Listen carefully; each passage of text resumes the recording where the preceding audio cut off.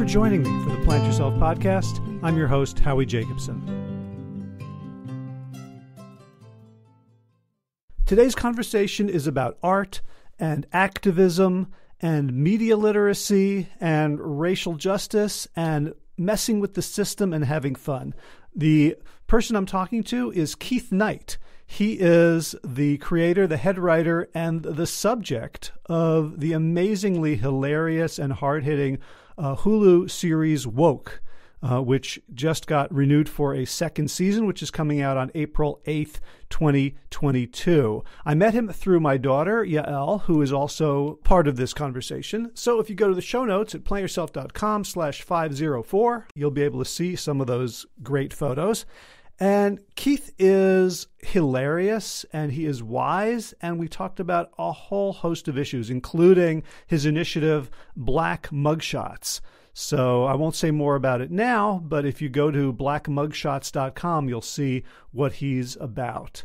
And so in our conversation, we talked about what it's like to represent your life on a television comedy drama, how Keith thinks about America and race and what's important, and just all about sort of creativity and having fun and making a difference in a pretty complicated world. I hope you enjoy it. The other thing is that when we started, instead of me doing the usual, "Whoa, Keith Knight, welcome to the Plant Yourself podcast," he encouraged me, just hit the record button and let's just start talking. So it feel like it really opened me up to kind of higher levels of casual conversation and creativity, and it was just a lot of fun. Now, for audio, it's important to know we were in person. We were sitting outside at a coffee shop in Carrboro, North Carolina, so there is ambience. There is bird song and cars going by and snippets of other conversation, but I made sure that everything that's important is eminently hearable.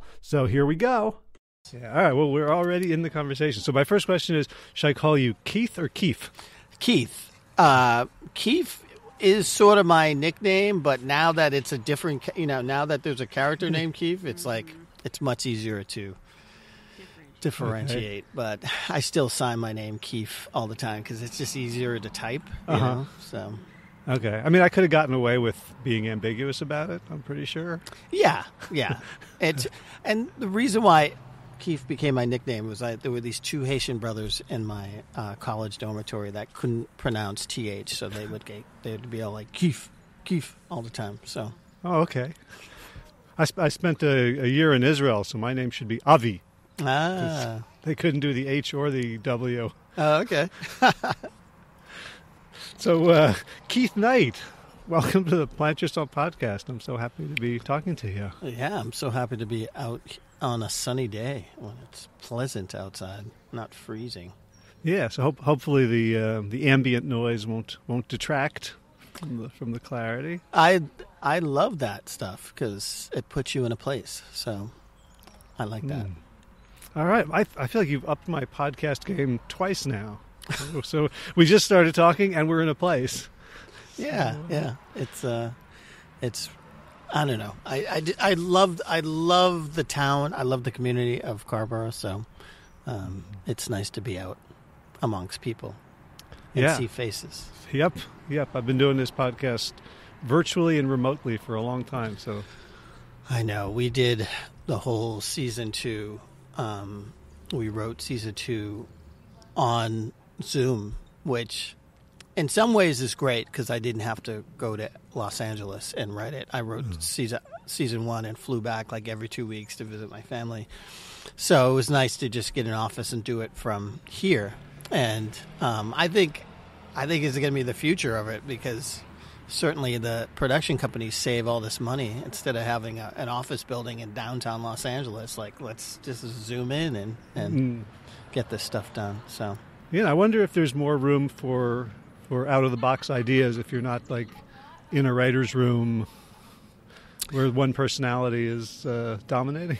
Yeah, I mean, I think it's a combination of the two. I think there should be a point where everyone does get to meet, so we just get to know each other's, a little bit, like idiosyncrasies and stuff like that. But then we all go, and so a combination of the two, I think, would be really good. And you're right. Like there's some bit of chemistry that happens when people are together. So I think that needs to establish. But there's also it's also nice to just be able to sit in a room and you have to go to the bathroom. I got to go to the bathroom. Just flick off and go to the bathroom. So. Nice. So let's back up and talk about what we're talking about. Oh yeah, yes. Okay. So the show is called Woke. Yes, it's on Hulu. Yes, and you just announced season 2 air date, right? Season 2's air date, April 8th, 2022, and just announced it yesterday. So really, this is the first time I'm actually talking about it. So it's sort of a big scoop, you know. Excellent. You hear that, fans? I got the scoop today. Cutting edge. So, and we're joined on the sidelines by my daughter, Yael, who's taking the photos, and you're occasionally going to make some noise, right? I just want to know what can you tell us about season 2? No. We're not going to. Damn it. We might get there, but we have to do it gently. Okay. Yeah. So first, I just want to ask you about you. So you've been a cartoonist for a long time. For a long time, I'd say close to 30 years now. A professional cartoonist, 30 years. It's kind of insane, but it's something I always wanted to do, and there is no one right way to do it. And I think if you ask 20 different cartoonists how they earned a living as a cartoonist, they would give you 20 different answers, you know. And like half the boys in my school when I was a kid, were cartoonists, right? Like that was a thing that a bunch of them did. They would draw superheroes or comic strips. None of us thought that it was a career. Yeah, well, it honestly, it really isn't. But it's one of those things where I was just lucky enough to get encouraged by the right people, and just figured it out. It was like I had some really amazing teachers, 2 amazing teachers, and one was an English teacher when I was a junior in high school, and he assigned us Animal Farm to read, George Orwell, and it was truly the first book that I've ever read from front to back in school that I was assigned, and it's mainly because I never could relate to any of the other books, and this is something to be said about the books that kids are assigned in school. I got more books where the protagonists were animals than people of color. So I felt like I could never relate to any of the books until Animal Farm came around. And it was like, oh, the animals take over the farm and kick out the farmers? So I said to my English teacher, we had to do a book report, and I said, I can't do justice to this unless I can do a comic book report. Can I do a comic book report? He said, sure. So what I did was do a parody of Animal Farm. So instead of animals and farmers on a farm, I did students and teachers in my high school. And so it was me. I was the head student, the head pig, Napoleon, and all my friends and everybody else were the rest of the farm animals, and the teachers obviously were the farmers. And I had rules like under 18 good, over 18 bad, stuff like that. And I did caricatures of all the teachers and was making fun of everybody. And my English teacher was so psyched about it that he kept it in the teacher's lounge a little bit longer to show all the teachers. And when he returned it back to me, he wrote, A++, you capture the essence of Animal Farm perfectly. But more importantly, you should be doing a syndicated comic strip. So that was the first time I'd ever heard syndicate, and so that is what really led me to the local newspaper, because I started to read syndicate along the side of each comic strip. And I went to the local paper, and they explained what a syndicate was, and sort of that set me on my way to, I'm going to do a daily comic strip. So I did it for my high school paper, my college newspaper, and then moved to San Francisco, and things changed. Changed a lot. Mm-hmm. So you're up in Massachusetts, right? I grew up in Malden, Massachusetts, home of Jack Albertson from Chico and the Man and Willy Wonka, and also Killer Kowalski. He had a wrestling school up there, and a couple of Stephen King's horror stories have partly taken place in Malden. Oh, also home to Converse All-Stars. That's where Converse All-Stars were invented. No kidding. Okay. Yes. I just saw your strip on new shoes. Yes. My new shoes. Not first time, not Converse. Huh? It's insane. Like, for the first time, my back doesn't hurt. It stopped hurting because I have decent shoes.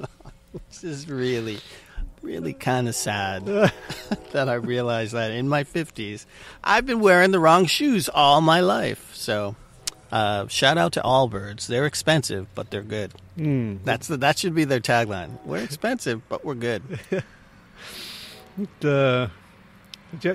Chucks are iconic, though. You have to give up a little comfort.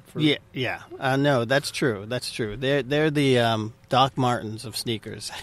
They've also gotten expensive. Oh, compared to when they were the $25 pairs when I was a kid. It is.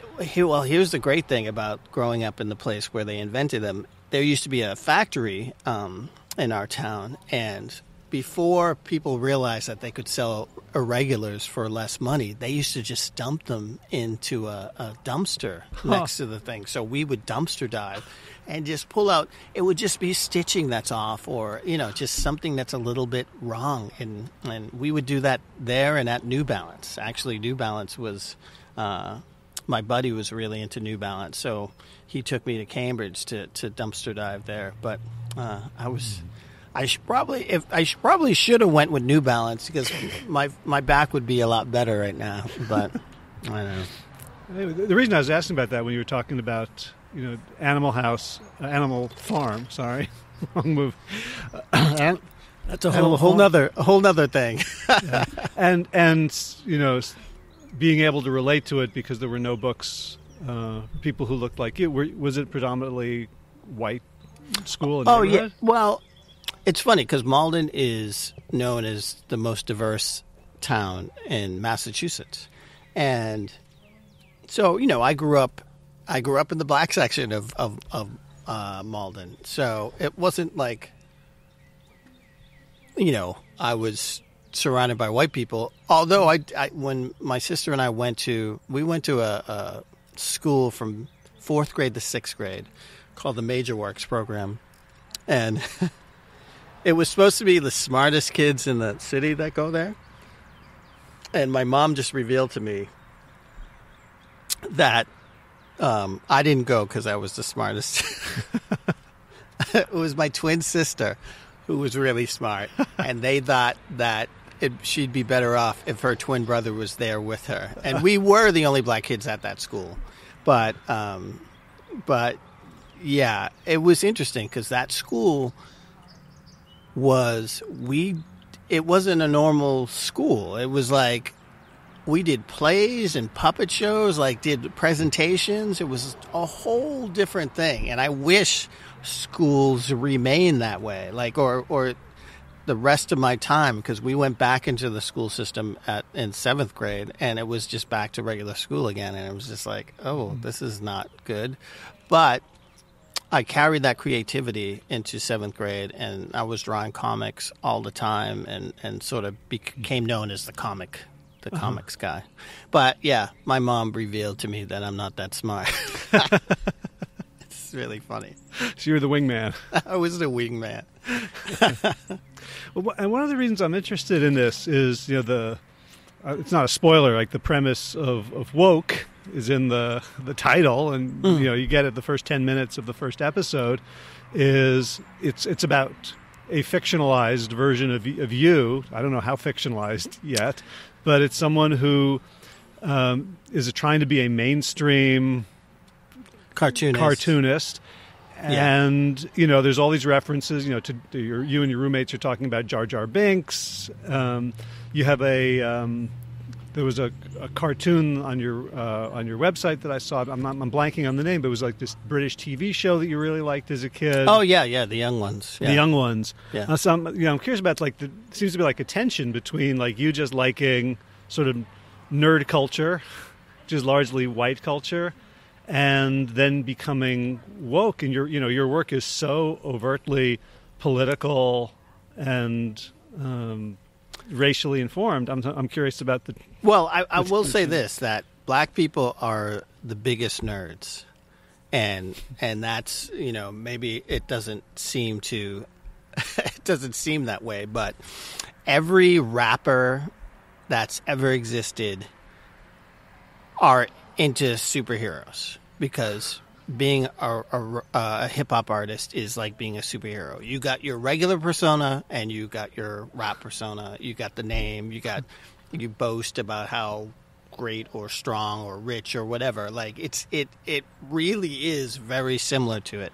And I don't know. I just grew up in a place where, my friend's older brother had like a Led Zeppelin painting on the wall, and black people are, into other things other than what you see on TV.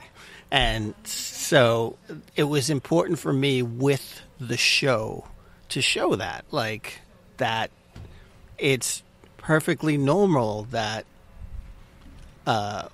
being into not only hip-hop, but being into punk music, being into British comedy, being into all this different stuff. So I think my wife said it best, and my wife is German. She said, when I met you and your family and your friends and all that stuff, she's like, one of the first things I thought about was like, black people, talk way differently in person than they do on TV. And the point is, these images of black folks on TV, who are the gatekeepers to that? And it's white people. Like, white people have a particular image or idea of what black is, and they allow that to be on TV. And so it was important for me to have a show that showed different aspects of it. So that's why there's Keith, and then Clovis is like his yang to Keith's yin, So it was important to celebrate all the types of music that black folks make, because, and I say this during my presentations, if it wasn't for black people, all the music on the radio would sound like all that stuff you hear at a Renaissance fair, like, and I honestly don't understand why public schools don't teach just music and sort of historically in this country, because that's one of our biggest exports. I will say hip hop, rock and roll is, music is one of America's biggest exports, and it's essentially a black creation, and we should be celebrating that. But folks are trying to prevent it from being taught. It's like essentially the blues are talking about how tough and bad your life is. Well, we don't want to teach that because it sounds like CRT, stuff like that. It's silly. It's silly. But it was important to me to do that. It's important to me to show, and the same thing with my comics. When I first started the K Chronicles, which is my autobiographical comic that I've been doing for like 30 years, I just remember that I created it because I was a hip-hop fan in the 80s. And we would spin it on our college radio station, and our college music director would say, don't do that. Don't spin that, and we're like, why? And it's like they're so excited to spin punk music and new wave and stuff because it's independent and it's raw and it's this. What's more raw than golden age late 80s hip hop?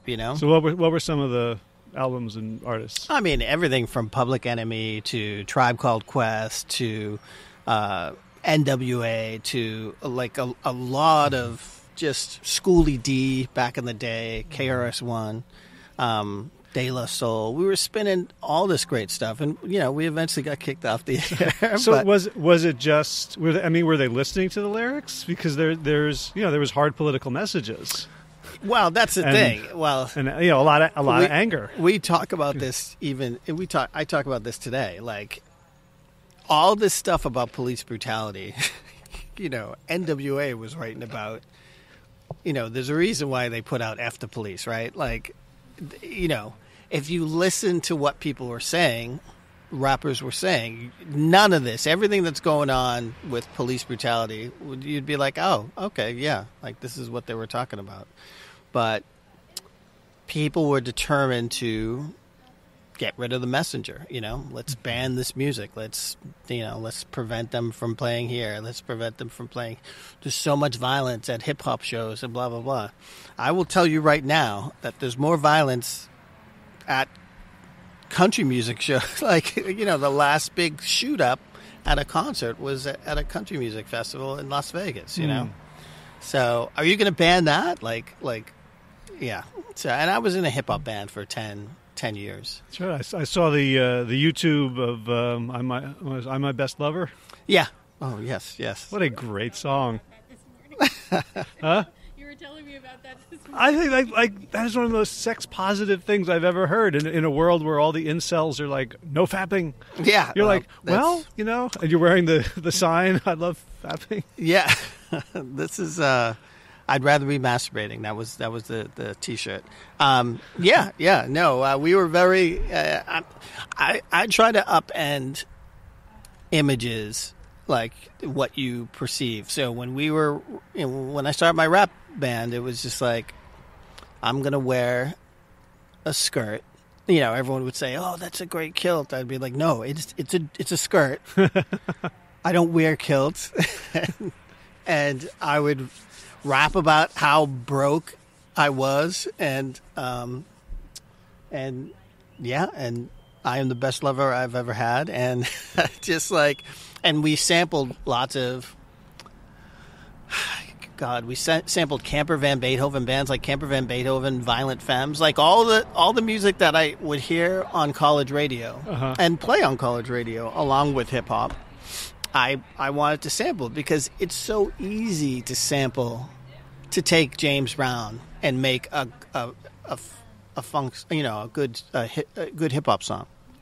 It's easy to take a Stevie Wonder track, and I didn't want to do that. I wanted to take something that you would never expect to be bopping to, and turn it around and make it something really funky. So in terms of just the evolution of your art and your message, were you at some point the Keith in woke, just trying to get mainstream success and get syndicated, on USA Today? And I guess kind of. I mean, what we did in the show.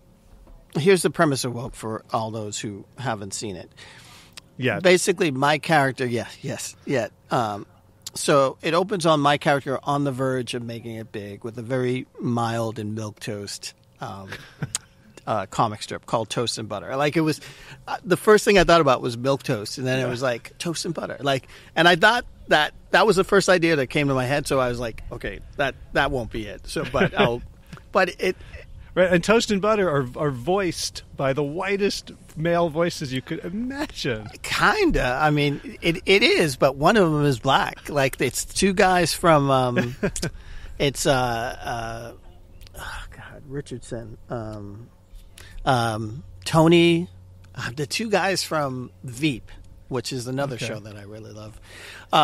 But Tony Hale and I forget the other guy's name, but they were hilarious. And there was a purpose to making Toast and Butter 2D and all the other animation, like puppetry and like real, because toasted butter are just really flat and plain and empty. And it just makes sense that the first idea that came to my head, toasted butter, became that idea, and the idea that we used. And I loved it because I enjoyed developing sort of. I made toasted butter comic strips, and I just developed this whole thing behind it. So, and I said to myself, if this all fails, the least that can happen is I'd start up a toasted butter strip, But it was really fun working with them.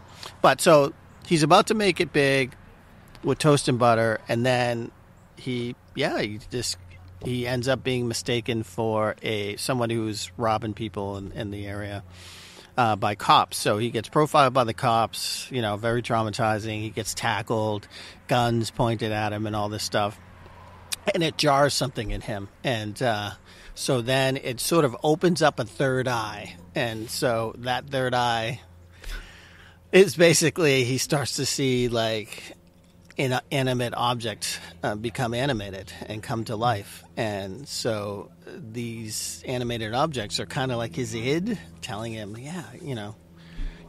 bust up this place, like throw this thing at the window and bust it, stuff like that. And we came up with that idea because I remember just saying, like, there's nothing more boring than a show about a cartoonist where the cartoonist is just sitting there drawing. Like, there's nothing, it's so boring. So we're like, how can we incorporate animation and stuff like that to make it interesting?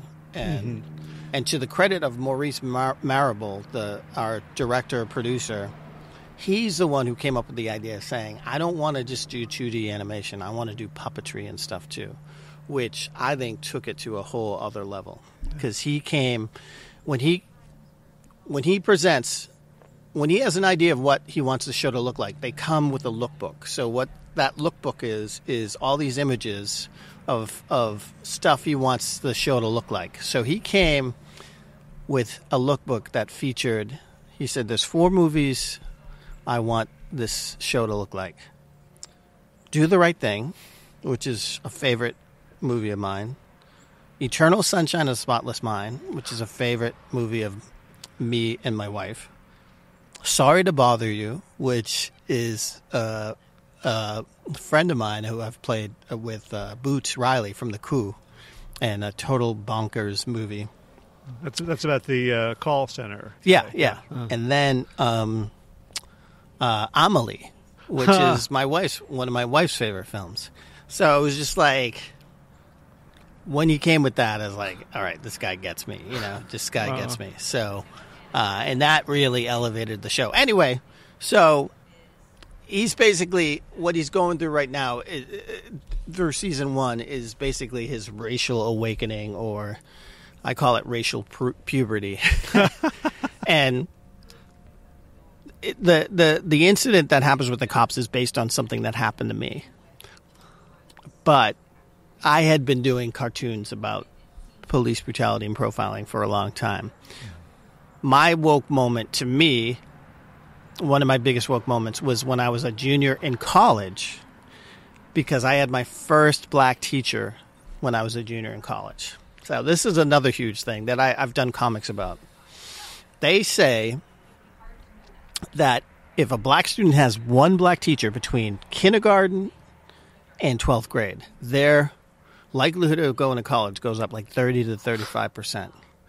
Just to have somebody that looks like them at the front of the class teaching them something. And I never had that. But I was lucky enough to have a substitute when I was in grade school who was black, young black man who was an aspiring cartoonist. So when we had a study class, he would invite me up beside his desk and we would doodle together. And so seeing that guy was huge, made me say I could do it. But fast forward to my first black teacher, i.e. teaching a class in college in Salem, Massachusetts. He was an American literature teacher, and he assigned us for people to read Ralph Ellison, James Baldwin, Richard Wright, Maya Angelou. And when someone said, why are you giving us all black writers? He said, I'm giving you all American writers. And that to me, was my woke moment. Oh, sorry to hit the microphone, but that was when my work went from being about keg parties to being about what it's like to be black in America. Like, you can just tell your story, but what I wanted to do was, like, how is it a little bit different because of the color of my skin and how I grew up and all, that type of thing. So that to me played a very important role. And then moving to San Francisco after college was another huge moment for me. And I think it's because I saw the legacy of underground cartooning once I moved out there and saw that you didn't have to have this little tiny daily cartoon strip. You could have a bigger format, and you could write about drugs and sex and politics and all this different stuff. So my work really changed from college to San Francisco and became what it is today. So I'm realizing two things. One is my first black teacher was when I was a junior in college. Too. Oh, wow. And the second thing is, this is the first time I've ever thought about that.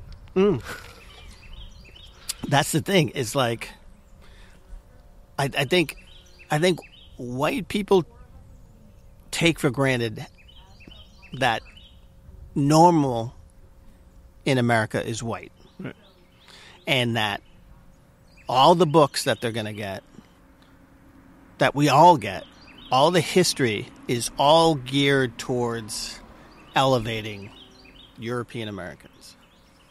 And the rest of us have to just even fight to be heard or seen, And that is an ongoing concern and struggle. And I was listening to something where they were analyzing what black writers were asking for 50 years ago from today, and then 50 years before that. So in 1970, and then 50 years before that, 1920, and they found that it's the same thing. Like, decent schools, decent neighborhoods, not to be murdered, by police or by vigilantes and stuff like that. And like, just the same things all across the board. Like, nothing has changed. Sounds pretty human. Like, I think you could pretty much get that list from that's what humans want, right? And the important thing is, though, like, really is to acknowledge what has come in the past and say, like, this is what they were complaining about then, and how much progress have we made. And all these states are passing laws not to look at that, which is not a good thing. It's very detrimental, and it's super important. And it's not just for people of color to learn this stuff. Like, everybody should. It's part of American history.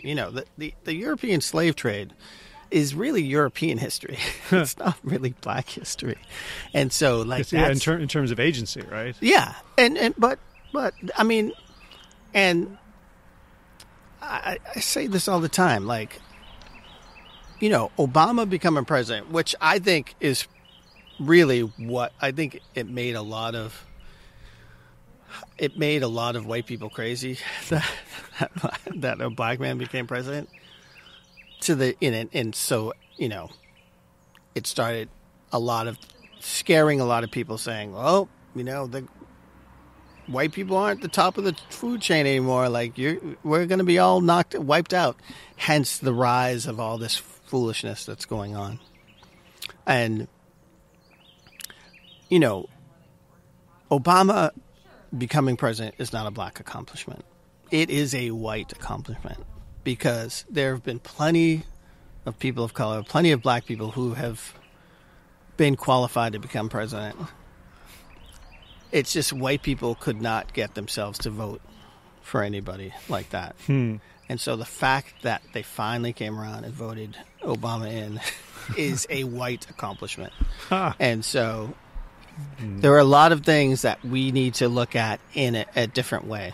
And so I try to, that's what I try to do with my work, is to get people to understand that a lot of the framing, again, is done by white people. I just watched this, The Guardian yesterday just had an article that said, will Dr. Dre's halftime Super Bowl concert solve NFL's race problem? Who makes the decision to do a story like that? And it's not black people. It's not black people. But, it's silly stuff like that it just makes me go, it doesn't bode well for this nation as a whole, which is kind of a downer. And any day now, Biden is going to announce his pick for the Supreme Court, and it looks like it's going to be a black woman, and a lot of white people are losing their shit about, which is affirmative action. Yeah, which is really interesting because, Reagan said he would pick a woman. Trump said he'd pick a woman. But if you put black in front of it, all of a sudden it's like, wait. And I mean, I guess that's his mistake, but hopefully moving forward he can be vague and just say, yeah, I'm gonna pick a woman, and then he picks a black woman, and they'll lose their shit when it happens, but they won't lose their shit now. And so it's interesting. It's all very interesting. Yeah. So I wanted to get back to the puppets and cartoons who are talking to Keith. Yeah. And they're really in his head. It's not like these are sort of measured conversations that he has control over. Yeah. Like they're the Sharpie is like pestering him when he's on stage. Yeah. And it kind of reminded me, I saw you had in your online store, you had a drawing with a quote by James Baldwin that's basically like, to be black in America and to be conscious means you're in a sort of a constant state of rage. Yeah. And I'm like, that's how I'm seeing all these animated objects kind of impinging on the character Keith's equanimity. Yeah. So, I mean, that's really it, is it's the voices in his head manifesting themselves in these inanimate objects all around him. And it was a great way for us to have, the stuff that they're saying, if it was coming out of a human's mouth, it would sound preachy and, whatever. But the fact that it's coming from these inanimate objects is kind of wacky and weird, and we can get away with it. So that was really... To me, that was really fun to do. And it was really fun to figure out how the animation was going to manifest itself throughout the season. And, it reminded me of, I don't know if you remember The Sixth Sense, but it's kind of like you didn't know where the ghost was coming next, where the ghosts were. So it was really fun to figure out, okay, where's the next time the animation is going to show up? And... so that was neat. And then what were they going to say? What were they going to talk about? And then after that, the voices that we got were so good, from Nicole Byer and Eddie Griffin and Cedric the Entertainer and Jack McBrayer from 30 Rock and then Keith David, who did the Bible, which was really like we just wanted him to talk because his voice sounds so good. And then Cree Summer, who is a huge like a classic voiceover person, but she was on A Different World. I had a crush on her on A Different World when I was way back when, 50,000 years ago. It's cool. So did you tell her about it? I didn't know. Unfortunately, all that stuff was done over Zoom because we finished shooting the season 1 a week before they shut everything down. we are known as one of I think maybe the last production that got finished before the first big COVID thing. So it was crazy. It was crazy. We were so lucky. So some of the recurring jokes, which are hilarious, are also like painful. Like if you didn't make a joke out of them, there's like, I think it's Gunther's the roommate selling cocaine as an energy drink. Oh yeah, and like and he's featured like really getting in the cop's face like as an ally, and yet it's clear like they're like if it was a black guy doing what he was doing, they'd be dead. That is really like the most straight from my life experience is when when it happened with me with the police. It wasn't so dramatic. I didn't get thrown down or anything, but I was hanging up posters, and a cop showed up and came out and said, "What are you doing?" And I said, "I'm hanging up posters, and this is a stapler. I'm going to put it down." And he says, "We have the suspect." So he calls all these cops, and cops start driving from all different perspective, all different streets, showing up. And my roommate, I had a white roommate who was on a bus who had turned the corner up at the top, and he said he saw all these cop cars down at the bottom of the hill, and he was like, where was this? The San Francisco. Uh-huh. And he said, "Oh, all right, SFPD hassling another black man." And then as he got closer, he realized, oh my God, like that's my roommate. Just like, and he got off the bus, and little white guy, and he came running across the street like screaming bloody hell, like getting up in their face, and they all turned around and saw this guy running at them like with this totally angry look on his face, and they didn't do anything. They just were like, "Take it easy, man, calm down." And he was like, "Ah." And I said, that is like, if I don't know where it's going to end up, but like that is an image that is seared into my brain. And so it was so Mo did such a great job. Maurice Marable did such a great job on that scene, because it's done in a way that is quick, but everybody gets it. Everybody sees it and knows that part, and that's great. And I also got the sense that that your character on the ground is really wishing your roommate would not do this, because it's kind of escalate. Like it's making it more dangerous for you, just having anger. Like you appreciate the gesture, but like stop. But also he, like I got the impression that like he was concerned for Gunther, that like something might happen to him, like okay. We purposely made my character more naive than I would be, because we want the audience to go on that journey with him. So there's a reason why like all this is just dawning on him, and we could say he's been coddled all his life as the chosen one, as and in many ways I sort of got that when chaos was going on in my cafeteria or something, and I'd be sitting there drawing, like people would be like, "Don't mess with him. He's the artist." Like, it's just that type of thing. So it's gotten me out of a lot of stuff. So in a way, I am rather innocent, but not as innocent as he is, and whatever, in his 30s or something. Right. And your black roommate Clovis is kind of the jaded, realistic one, right? Exactly. Like there's a scene at the beginning where they find a white woman's wallet on the ground, and Clovis is like, "Do not touch that. There's no way in which this ends well for you," and he throws it away. And I will say that when I wrote that scene, that's when I was like, "Oh, I can write television," because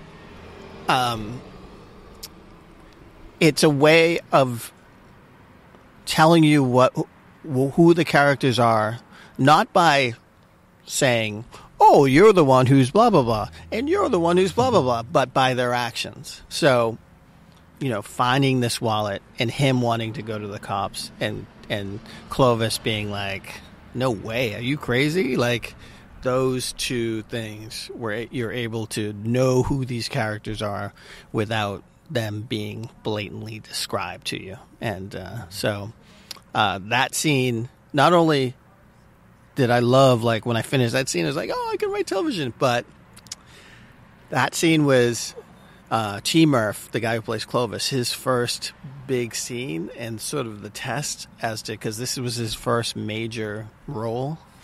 And during the reading, you do a reading in front of all the executives before we leave to go and shoot. And he was so nervous that he started improving and like going way off script and just totally, like, everyone was like, oh no. And to his credit, he went and worked with his acting coach and all this stuff, and just like, and then so that night when we were about to do that scene, everyone was just like holding their breath, and he just knocked it out of the ballpark, and it's just like, yeah, we have a show, it's just really, really good. And what's really interesting is we shot that scene in Vancouver's Chinatown, which looks like the Richmond district in San Francisco. And it's a street called Kiefer Street. So it was shot on Kiefer Street, and the 22 bus came by, and it's the night bus. So it was KNIGHT coming by. Huh. It was so weird. Like, we were just like, this is destiny. It's really wild. So weird things happen. So I'm curious about the dynamic on set, because you're presenting material that I'm guessing, the black actors have experienced that, yeah, this is life. And I'm wondering for the white actors who are participating, who may not have been in a black-centered show before, like, is there discussion? Like, does this happen? Is this like?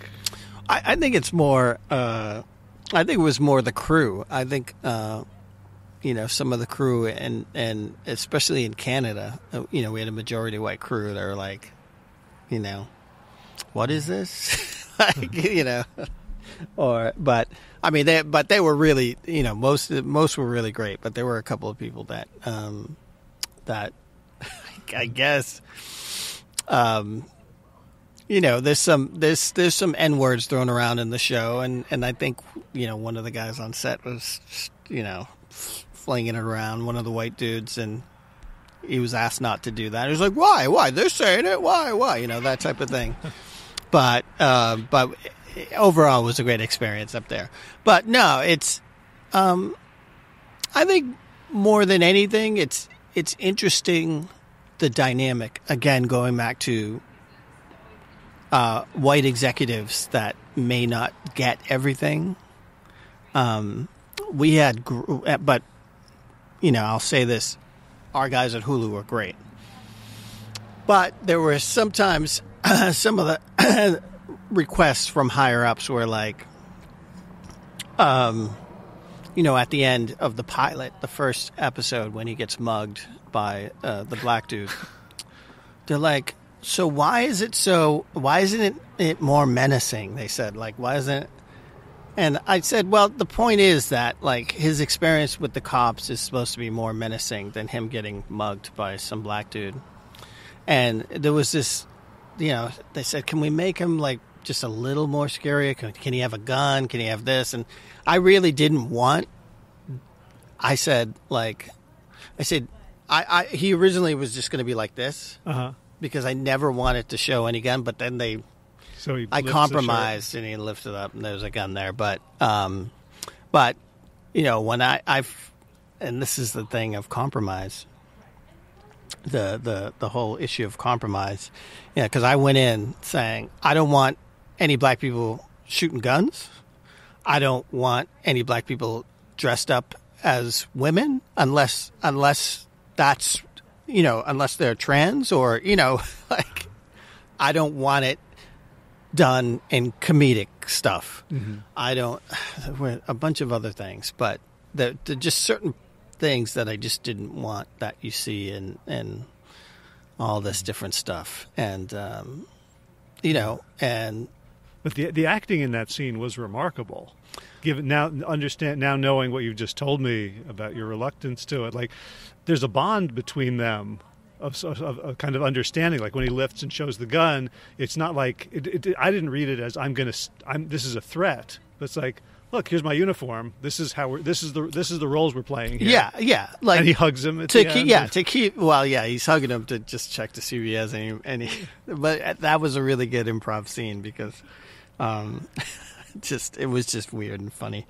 I mean, the experience is supposed to just be not scary. And I mean, they've bonded over the fact that your character was the one mistaken for this guy. Yeah.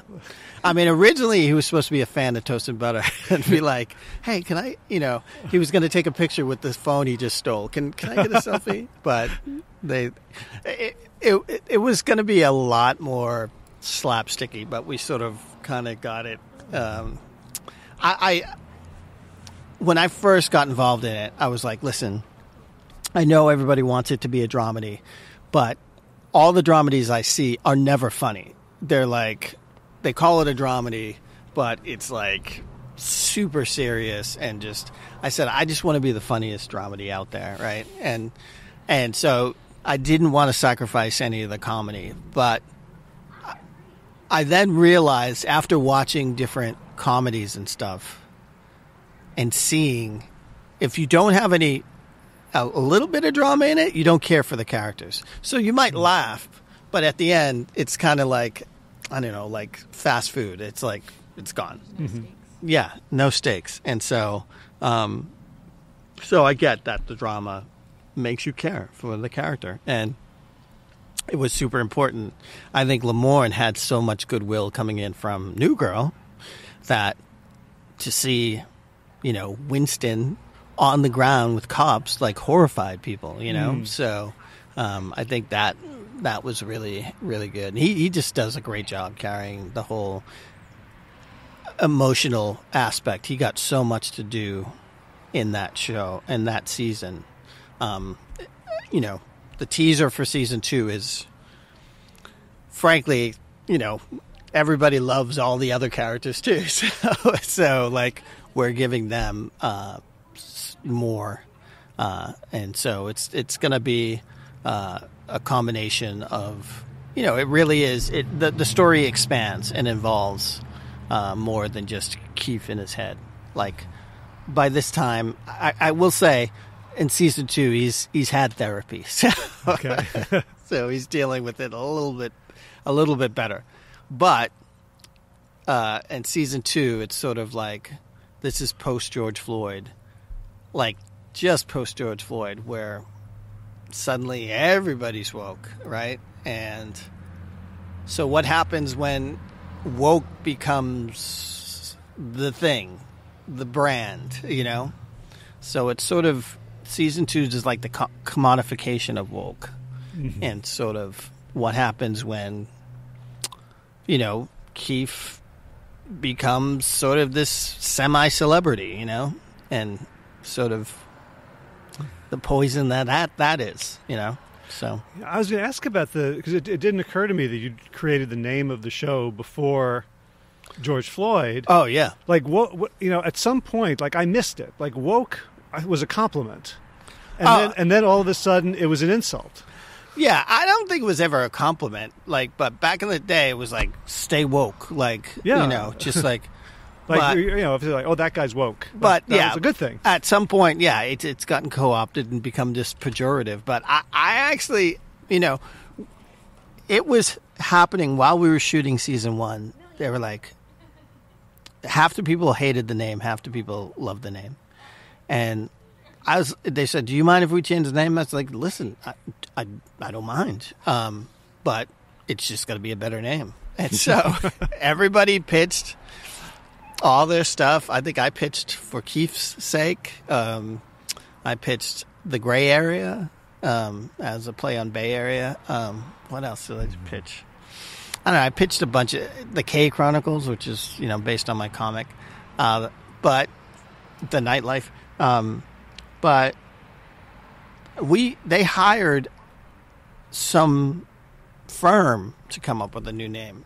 And they tested it all, and they said, it's nothing better than woke, for better or for worse. And, it will be debated until time goes. But every time I see it out there, every time even, when people say, oh, Hulu's too woke or this and that, like, I think we should lean into it. Like, I'm trying to get the promotion for this season to be like, I have this whole thing, like, do you find yourself wondering if the person giving you a lap dance has decent health care? Then you might be suffering from secondhand woke, and entitled to compensation. Stuff like that. Like, just lean into it and just, I mean, everything has an opportunity to make you laugh and to be made fun of. And it's just like, let's just do it. Like, I can't sit there and spend time on, should we have called it another name? Should we have done, it's like. Well, I mean, the other thing that came to me is that, that people are criticized for being woke like it's a choice. Like, oh, you've decided to have this set of views. And the way it's portrayed in the show, it's an awakening. He can't go back to sleep. Yeah. Like, woke is not something that he chose. It's something that happened to him. Yeah, once you see it, you can't unsee it. Oh, you know what? I might use that, actually, because we wrote that down in the first season. But it's true. It's like, once you see it, you can't unsee it. And what I love about the name, too, is that to this day, people are discovering the show because they dismissed it because of the name. They dismiss it, and then they run out of things to watch. And then they say, all right, and they watch like an episode, and they're like, oh, this is actually funny. Like, they expect that it's just going to be something that's going to preach to them. It goes down easily. Yeah, exactly. And it's and they, it actually makes fun of the woke movement, and that's it criticizes sort of the idea of some of these silly aspects of, like, the idea of, okay, let's not call the master bedroom master. We're going to stop using, make it so I can get a loan just as easy as a white person. I don't care. You can call it master bedroom. You can call it master bathroom. I don't care.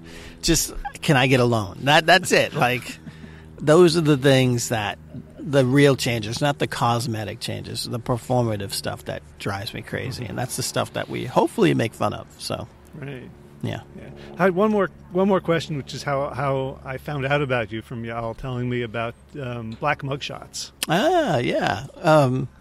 It's really interesting because it's something I've always wanted to do. I was sitting there going, and it was always in the back of my head. Like, so just describe it.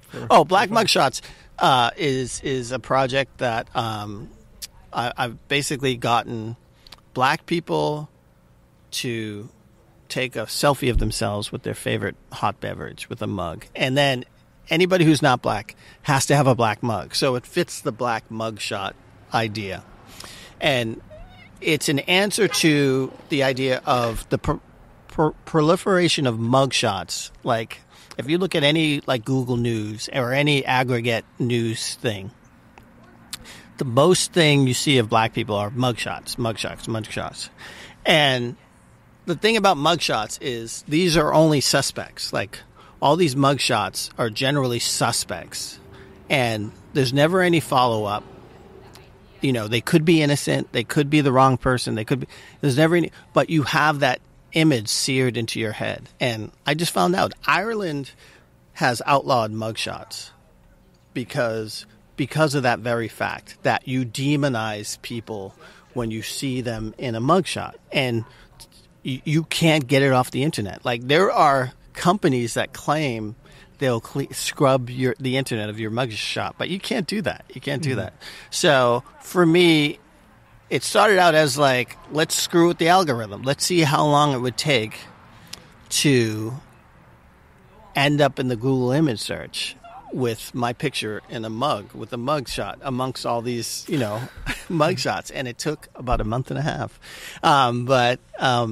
But once people heard about it, they were just psyched to do it. And so people started sending me all these mugshots from all over the world. And we're rolling up on 600 mugshots right now. I bought the website Black Mugshots, and so now the goal is to get more than just my picture on the Google image search, because it's always my picture. But it's really neat. Lamorne gave us a mugshot, and there's a few others. The guy who played the Mandalorian, he didn't give us a mugshot, but it was just out there with him with the black mug. So we're like, oh, let's just add it on there. But it's Disney, Disney owns Hulu. They shouldn't get mad at me. But all these other folks, like writer, like it to me, when I look at it, it's all these cartoonists.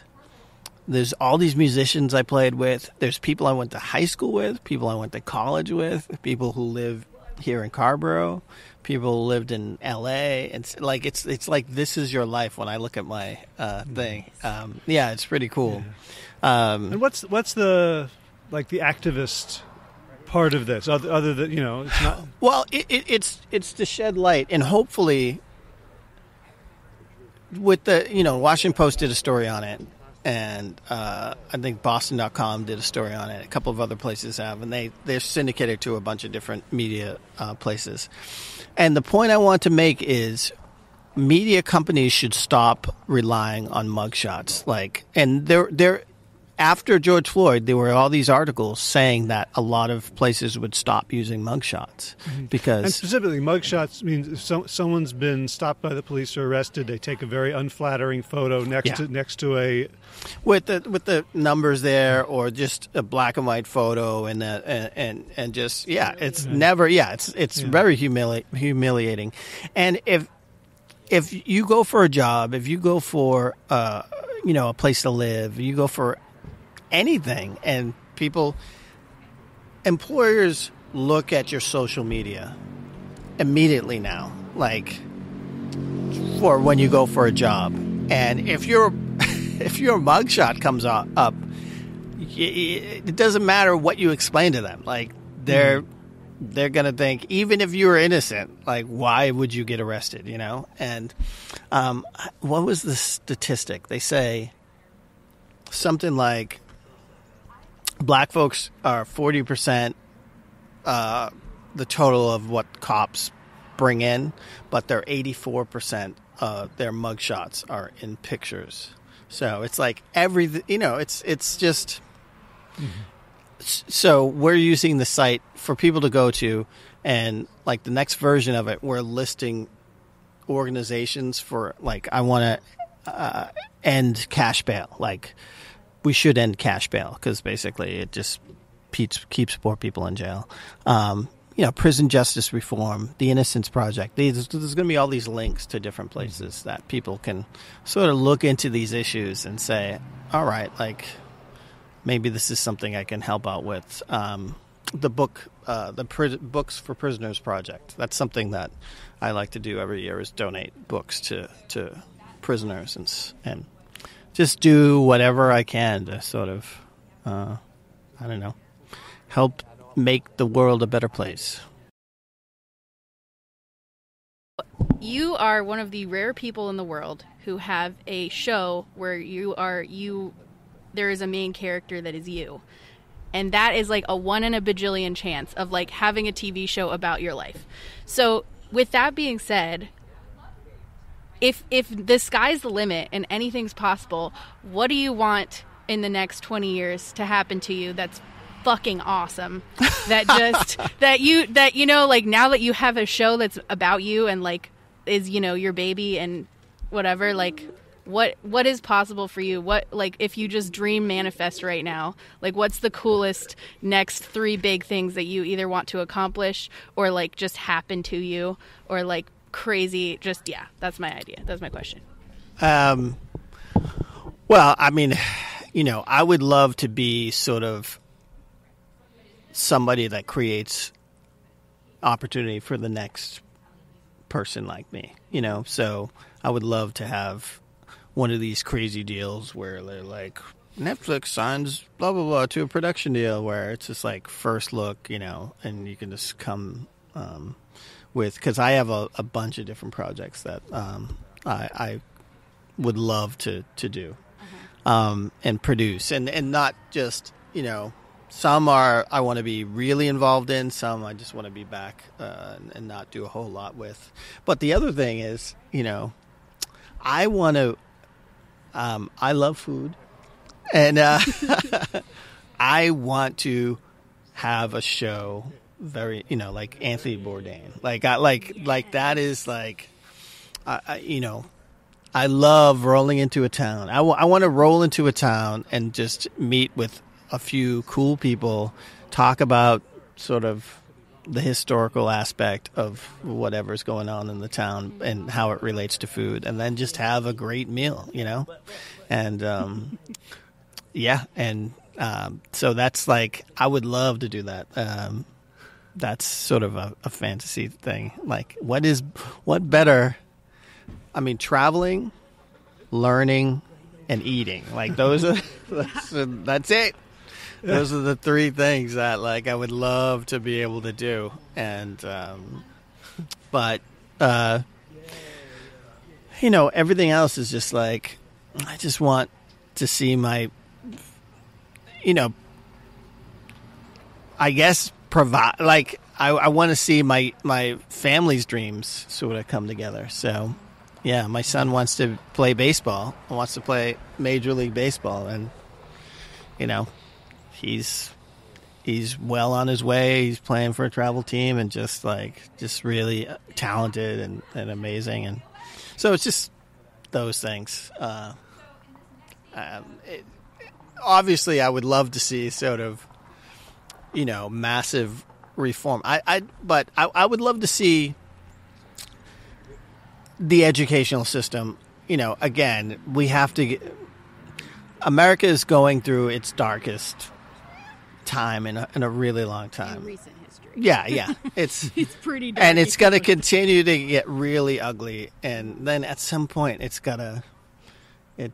hopefully hits rock bottom and then comes back up. And, this educational system that we have, that where people are suddenly like, I don't know, someone put it best, like, if you are more concerned about banning books than banning guns, in classrooms, then I think your priorities are mixed up, and just the idea of it's kids want to learn, like it's the parents that are like, I almost think like the parents are worried that their kids are going to see their grandparents in some picture screaming at some little black girl trying to get into school, so. Maybe we could pixelate all the white faces in those pictures. There you go. Compromise. Oh God.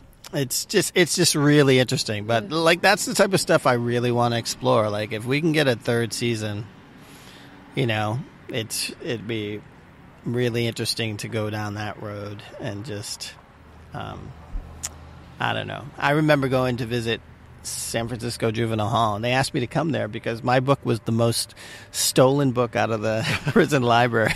And I was like, oh, that's kind of cool. Like, there's so many different things that have happened that I was like, oh yeah, man, that'd be great to get that into the show, or this into the show. And so I don't know, I guess it's just, I've always considered myself extremely fortunate, always, when living in San Francisco. And I just remember just being like, this is like where I want to be. And this, this was when San Francisco was inexpensive. Yeah. Listen, the best time to go to San Francisco is right after a big earthquake. So the next time there's a huge earthquake, it's going to scare most people away. There's going to be plenty of vacancies, and you get in there now. So, but I don't know. And just, I'd say don't be afraid to fail. Like, that's the other thing is, like, any advice that I'm about to speak to hopefully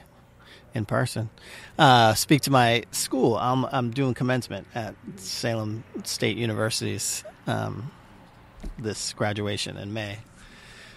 just be like, don't be afraid to fail. It's just like, I think that's probably the thing that prevented me from accomplishing this stuff earlier on is, my goal was to go to San Francisco for 5 years and then go down to L.A. try to make a television show.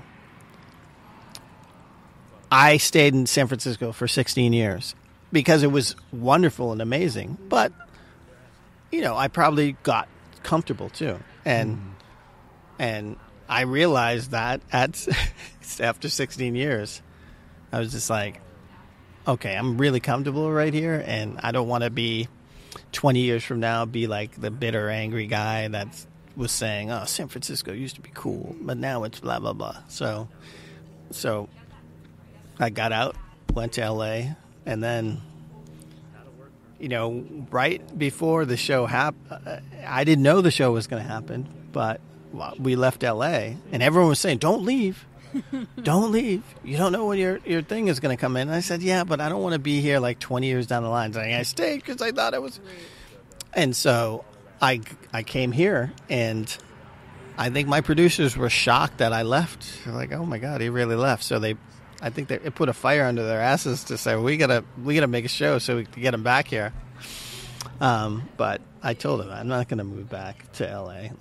I don't think it's a great place to raise a family unless you're like, I don't even think if you're super rich, because then you just hang out with super rich, spoiled brats. So, it was really great to move here, and everybody now says, "Oh man, you did the right thing. You got out, man. Like everything's a cesspool and expensive and blah blah blah." So. Yeah, so it's cool, but that's a very long answer. I mean, but you heard what I said. Like, yeah, I know how lucky I am, and I've always considered myself like that. I was always a lucky person, not luck in the sense that I'd win the lottery. You're but the lucky twin. yeah, exactly. I'm not the smart twin. I'm the lucky twin. That might be Lucky Twin Productions. That might be the name of my production company. I also thought of a name for your. I thought of a name for your Stanley Tucci cooking show. Come on, you got it. If he goes and hangs out with Stanley Tucci and they cook together, it could be called Big Night. Big Night. Well, I actually have a title for that. My title would be Guess Who's Coming to Dinner. Okay. Which I've had for a long time, but since Sidney Poitier passed, it means even, more, a little homage to him. So, but yeah, it's, and one of the things I always wanted to do was like, I want somebody's mom or grandmom to cook, because they always do something better than any restaurant. So the show should always end with eating at somebody's mom's or grandma's house, So Nice. It's my thing. Nice. So for people who want to know more about you, find your work, buy stuff, where do they go? KeithKnightArt.com. So Keith Knight, Knight, Knight as in Knight in Shining Armor. KeithKnightArt.com will get you to books and original art and prints and stuff like that. If you want to subscribe to my work, my latest work, Patreon, I have a Patreon page, patreon.com/KeithKnight, KeefKnight. I know that's confusing. But, and then my old school site, kchronicles.com, is like, it's so old that anybody who's like under 40 is like, oh wow, you get that cool retro site. Yeah. I said, no, it's the same site. Yeah, it looked very 2003. Oh, it's. I think it's older than that, but you keep it up to date. It has, Yeah. I think I update it like once a month, but it's like I do everything myself when I shouldn't. Uh-huh. Like, there's so many things I should be doing, having someone else work on, but I don't know. It's DIY. That's what I grew up on doing. DIY or die. So cool. And also, show's called Woke on Hulu. Woke, April 8th. Mm-hmm. Yeah, 4/8. And yeah, it's going to be fun. It's I don't know. We'll see what they go with. I hope they go with the. I don't. Whatever's best. Whatever they come up with is poster. The poster is best. But my kid's gonna make. I'm gonna write out, like, have them send a check so it's all official. All right. Yeah. Yeah. And well, I'll just tell people this is not like, watching you need to do like for a class. This is fun. This is binge worthy television. It's like eating dessert that has wisdom and... Yeah, it's like all my comics. I hope you laugh, but, the first priority is make you laugh, but the second thing is to make you think. Hopefully it'll make you think. The best of my comics do that. They make you laugh and also make you think. Awesome. Well, Keith Knight, thank you so much. This has been so much fun. It's been lovely sitting out here, and thanks, Yael, for arranging it. And 30 million questions that maybe we can ask for part 2. Maybe you should start a podcast. Yeah. You should. Will. I love the idea of podcasts, and it's such a perfect. I don't know, just it's.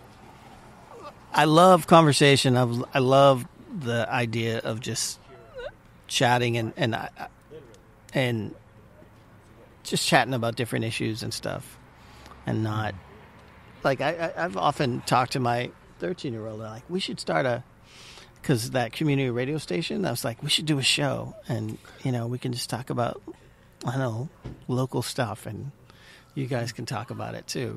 It'd be really fun to talk about. Have the boys have them on next time. Yeah, well, it's so funny because the 13-year-old's talking. He talks like a 13-year-old, and he keeps on. They're homeschooled, so they're all around. They're around each other all the time. So, he's saying a lot more dirty stuff. I was like, your brother's going to say this to one of the other kids in the neighborhood, and it's just like, you don't want that to happen. So please don't do that. But it's interesting. Advice as a homeschooler, as someone who's been through it. And this was from, I guess, both of you. Like, what would you say is something, like the 3 most positive aspects of your experience and what you did? Well, for me, the most positive is like the absence of a kind of conformity. Yeah, definitely. I've had a couple of, this is a different podcast now when I'm into it.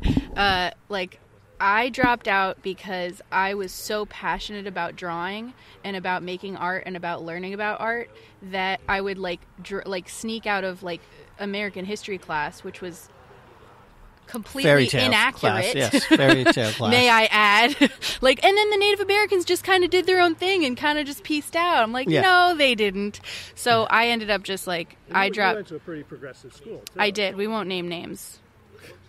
I'm sure I've spoken at that progressive school. I'm sure you have. But I just, in that moment, in that time, in that class, I had just lived in South Africa for the past 9 months, and I was just having a lot of trouble readjusting to being treated like a kid and not just treated like a person.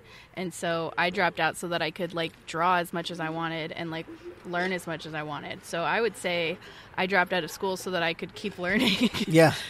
So wow, that's a great quote. I dropped out of school so I could keep on learning. And I have. I've gotten so much joy out of learning. My time from 10th grade to 12th grade, I don't think I learned anything. I think that one Animal Farm experience was the only thing that I got out of it. It's it just became just social thing, and that was it. It's you just stop learning, and it becomes, I don't know, just it was not a good experience. And the whole history thing, that's a huge priority to me. Is I want my kids to know what I know much earlier, and I think that's what happens with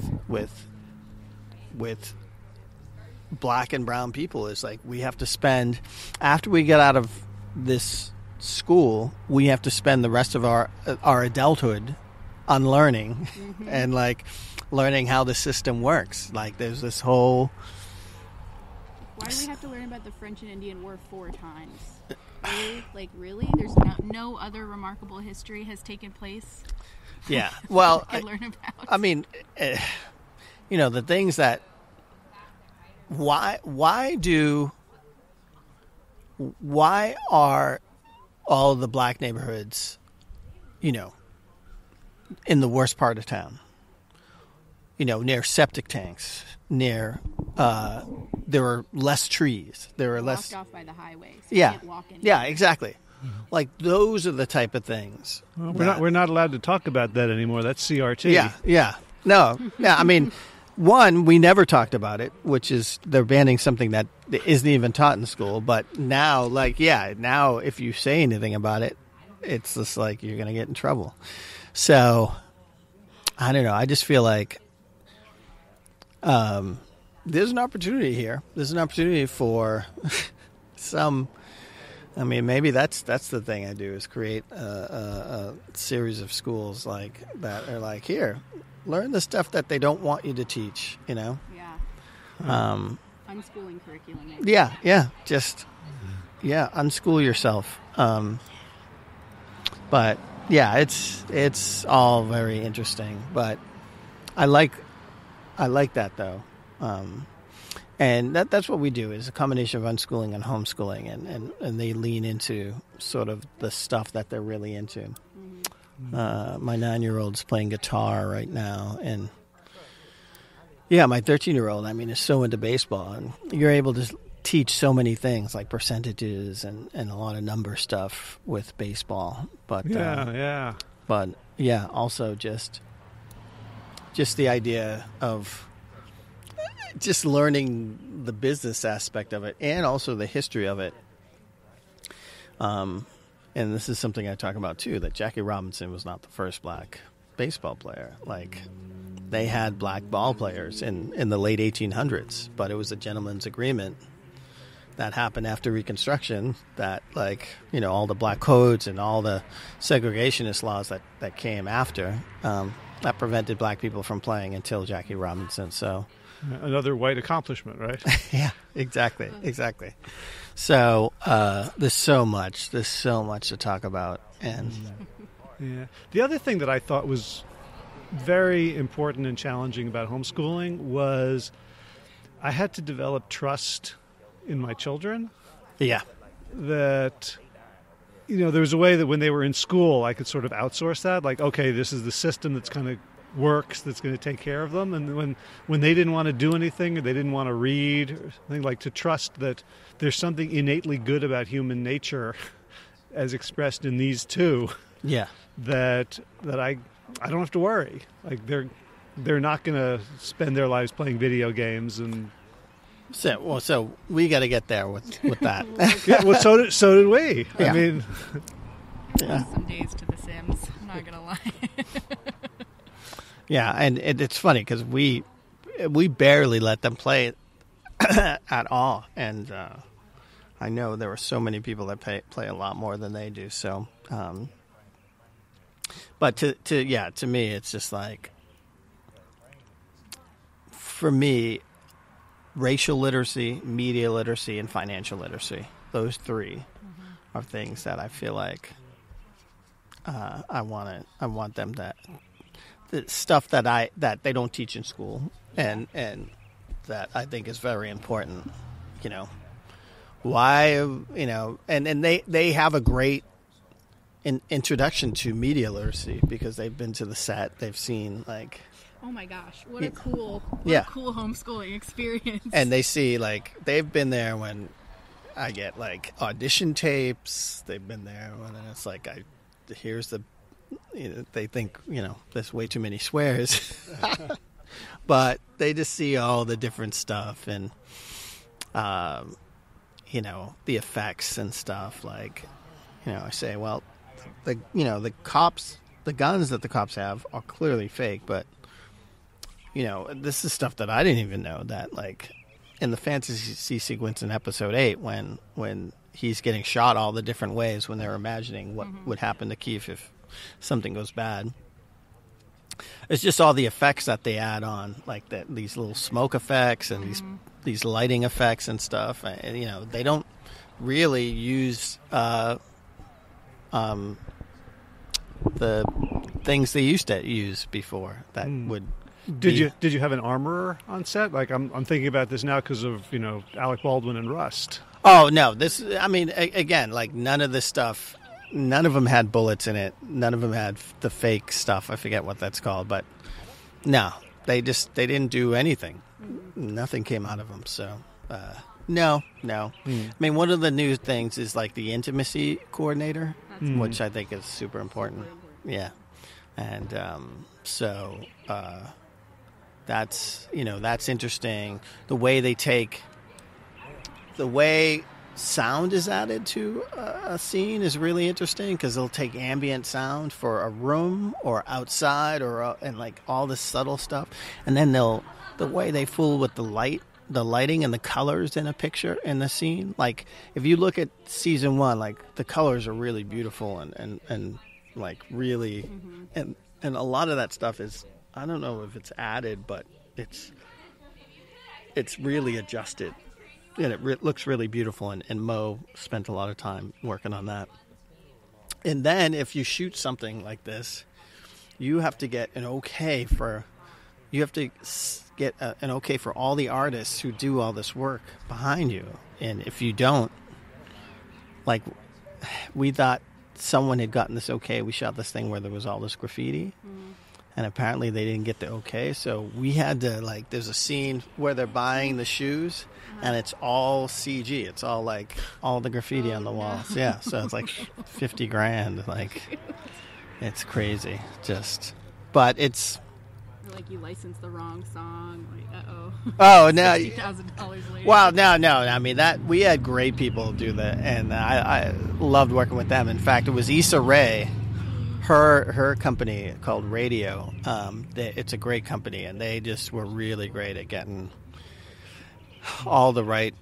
I mean, they're presenting all this great music and stuff like that. And you know, there's some stuff that we had to have that there was just no better song for it. Like Bill Withers' "A Lovely Day," like that's like it's one of my favorite songs. Public Enemy, another one is my favorite songs. One of my favorite songs when he throws, you know, the homage to Spike Lee when he throws the garbage can. Yeah, garbage can. That, in fact, that scene was like, that was. I said when I was pitching the show, I was like, listen, you know, all I want to do is have a scene where my character picks up a thing and throws it, and it just doesn't work. It doesn't break, and so if I get that scene, I'll be happy. So it's fun to see that stuff come to life, and you just say, wow, this is great. And I had that moment, you know, about the young ones, because I remember being in high school and just being like, I want to make a show like this, you know. And so it didn't flash back to me until they were doing some puppetry on the set, and I was like, oh my God, this is it. Like, I'm doing it, you know? So. Yes. Are you going to make any cameos? Yeah, I was actually going to ask him that. Are you in a cameo? Or Yes, I do. Yes, I do. I'll do one every season we get. So, yeah, I'm definitely in it. So. Awesome. I'm in it in a much better, like, the last year I was the koala that punches my character. So you have no idea, but you can almost kind of see it's me in this new one. So yeah, we'll see. Cool. Well, thank you so much. I've just adored this conversation. Excellent. No, yeah, it's a pleasure, and you know, let's do it again. Hopefully we'll have a reason to. Awesome. Well, maybe we should get the kids together and have them drop wisdom. I think she'll be dropping the wisdom, and my 13-year-old will be dropping, you know, dirty words and laughing. No, I will say, I remember we were at I think Target, and they had something where you donate money, you know, at the end. And he's like, that's exactly what he said. He said, so we're supposed to give them money, and then they donate it, and and they get the credit for it. And I was like, right, yeah, that's a homeschooler right there. Excellent. Right, racial and financial literacy. There you go. Check it up. All right, and that's a wrap. Boy, that was fun. Boy, I want to do more of those. I'm curious to hear from you, and you can talk back at plantyourself.com/talk. Just go to any web browser. If you have a microphone, you can share up to 5 minutes. This is getting a little bit far away from the original preface of this show, which was just about plant-based, about cookbook authors and doctors, and I'm expanding what I'm interested in and what I think is important about, a healthy planet. And I'm curious, I'd love to talk to more artists and creators about the stuff that they're working on that may not be entirely plant adjacent. And, Keith didn't talk about like what kinds of food he wants to experience on this travelogue Anthony Bourdain-like cooking show, but I'm pretty sure it's not going to be all broccoli and cauliflower. What do you think? Or would you go on this journey with me if I'm expanding and talking to more creatives about the work that they're doing in the world? Because it sure is fun to talk to, people whose living is, mined from their imaginations. And it certainly helps me, be more imaginative in the work that I'm doing in the world. So again, plantyourself.com/talk. Let me know what you think. Okay, show notes for today's episode, along with the photos, as I said, that my daughter Yael took, which you can find at plantyourself.com/504, along with links to Keith's work and the show on Hulu. And what else is going on? Movement news. Boy, it's a beautiful day today. Might get up into the mid-50s and sunny, and it looks like it's going to be that way for a while. So I'm expecting to do some sprinting and then ultimate on Saturday, kind of get the cardio back up after a winter of honestly relative ease and sloth. Garden news, not much going on now except, pouring through seed catalogs and starting to prepare the spring planting. All right, time for thanks. Thanks to Will Ridenauer for allowing me to use his beautiful song Sabali Dawn, The Dance of Peace. You can find more of Will's music at his website, willridenauer.com. And of course, thanks to all of you Plant Yourself podcast patrons.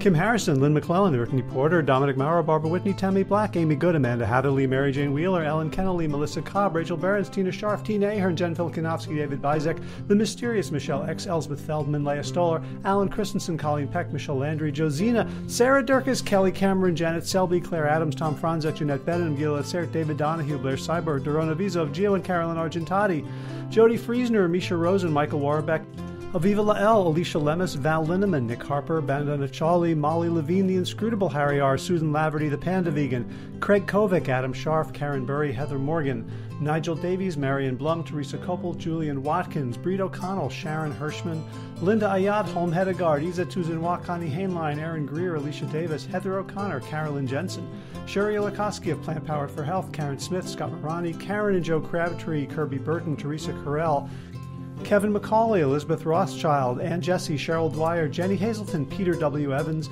Dennis Bird, Darby Kelly, Lori Fanny, Linnea Lundquist, Emily Iconelli, Levy Wallach, Rosamund McAtee, Dan Picorni, Stephen Leenan, Patty DiMartino, Mike and Donna Kartz, Deanne Bishop, Bilberry Elf, Marjorie Lewis, Tricia Adams, Nancy Sheldon, Lindsay Bayshore, Gunmarie Hagan, Tracy Gullidge, Laura Heaton, Meg from Mama Says, Stacey Stokes, Ben Savage, Michael Kay, David Hughes, Connie Rogers, Claire England, Sally Robertson, Paran Ganchi, Amy Daly, Brian Tourville, Mark Jeffrey Johnson, Josie Dempsey, Karen Schmidt, Pamela Hayden, Emily Perryman, Allison Corbett, Richard Stone, Lauren Vaught of Edible Musings, Erin Hasty, Sean Owen, Sagar Naik, Erica Piedra, Danielle Roberts, Michael Lushton, Sarah Johnson, Catherine Floyd, for your generous support of the podcast.